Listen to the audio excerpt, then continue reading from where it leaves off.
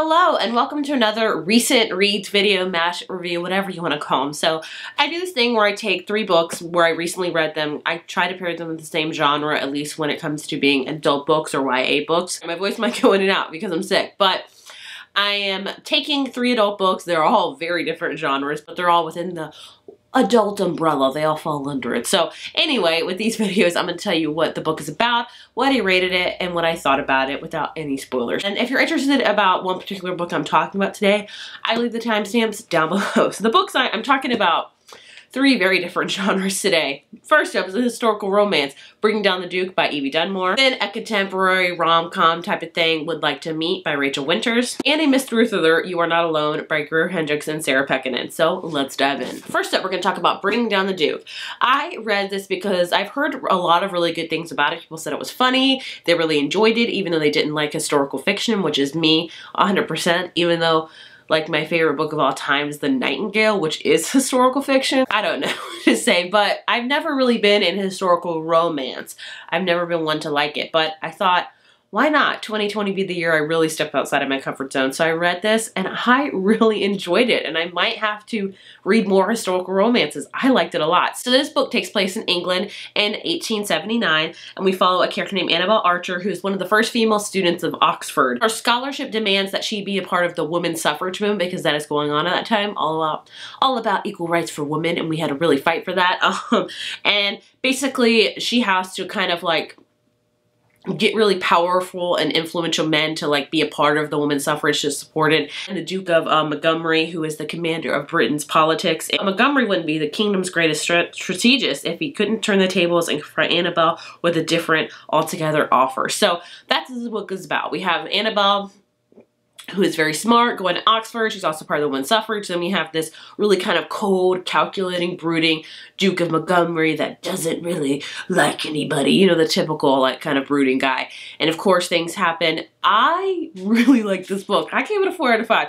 I would say if you're not big into historical romances, this is a great one to read because it doesn't, like, there were a lot of times where I forgot that it was historical romance because it just read so modern day-ish, but I mean, it is historical. They talked about what they had to wear. Obviously the times were very, very different altogether. Marriage was, and if you couldn't marry someone of a different stature and things like that.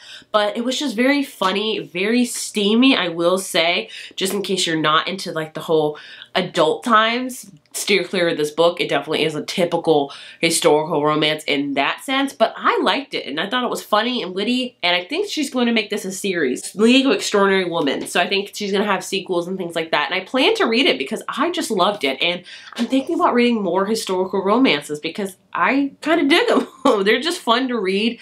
It's all usually about a brooding man and a woman falling in love. This is definitely a hate to love romance, which I am a sucker for 1000%. So I'd say, again, if you're not big into historical romance, you're just like, I would definitely try this book. I think it's a great book for testing out the waters with historical romance and make you really fall in love with it, like myself. So I'm very happy to have read it. Definitely one of my favorite like romances of the year so far. It was adorable. Next up, speaking of adorable books, we have Would Like to Meet by Rachel Winters. Like I said, this is a adult contemporary rom-com chick lit, whatever you want to call it. This book is all about a character named Evie who is an assistant to a big time film agent, and they have a client named Ezra who is like the best screenwriter. Like, he won an Oscar a while ago from his screenwriting, and he basically signed a contract a while ago to write a rom-com, and he hasn't been delivering on that. So basically Evie gets a job to like paired up with him to help him write this rom-com, and he doesn't want to do it because he doesn't believe in romantic comedies. He doesn't believe in meet cutes in particular. He's like,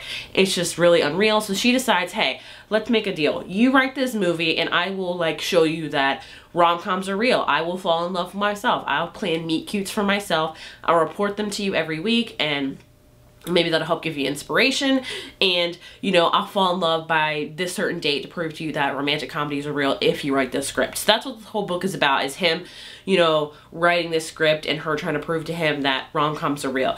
I should also mention that she's a great character. I really liked her. She's very funny, she's witty, devoted to her job, and he, Ezra, the screenwriter, is a douche. Bottom line, you know, you think it's gonna be a hate to love romance, you think the romance is going one way, but I liked how this book was all about rom-coms. It was all about meet cutes, which, by the way, the word meet cute was in this book so much that I never want to hear or say or think of the word meet cute for another year, because I just was like, I get it, we get it. But I love the fact that this is kind of a book about rom-coms, and you know, it kind of follows the traditional sense of a rom-com, but by the end it takes a completely different turn and it just does a 180, and I love that it did that. So it wasn't a typical rom-com at the end, and I loved how it kind of turned the rom-com on its heads, and I liked it. It was cute, it was funny. I liked that you thought you knew what the romance was going to be, but it wasn't. I don't want to spoil it for you, but I'd say if you love like rom-coms and meet cutes and chick lit, all that kind of stuff, I would recommend this book. I liked it a lot. I gave it a 4 out of 5.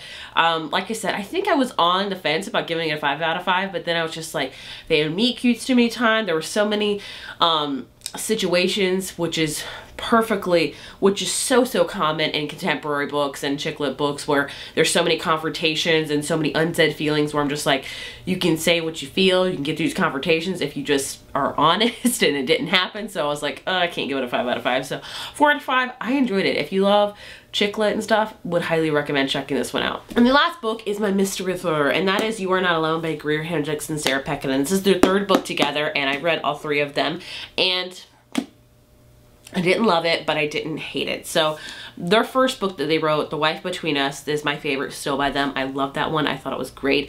Then they had Anonymous Girl, which came out last year. I really did not like that one. Then they have this one. I would say this one kind of falls right smack dab in the middle of it. I gave it a 3 out of 5, I would say. I feel confident with that.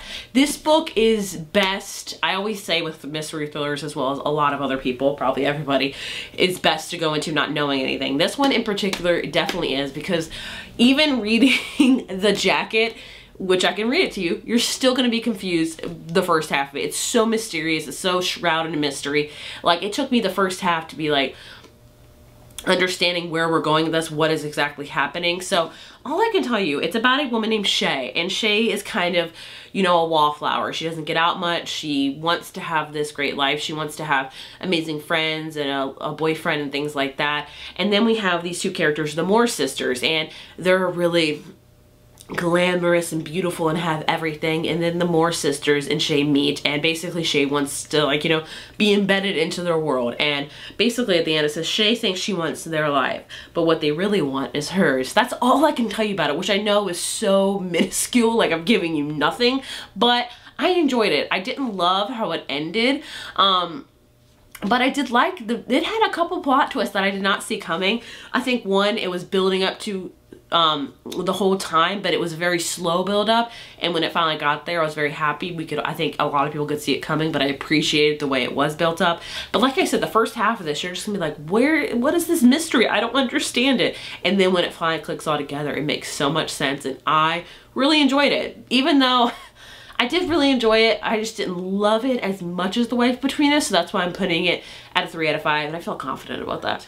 But anyway, those are my thoughts of these 3 books. Overall, I enjoy them all for each different reasons, of course, but would recommend them all for, you know, different genres. If you're feeling cute and chick litty, check this one out. If you want an epic historical romance that's hilarious, Breaking Down the Duke. And if you want a very, very mysterious, like, where's this going?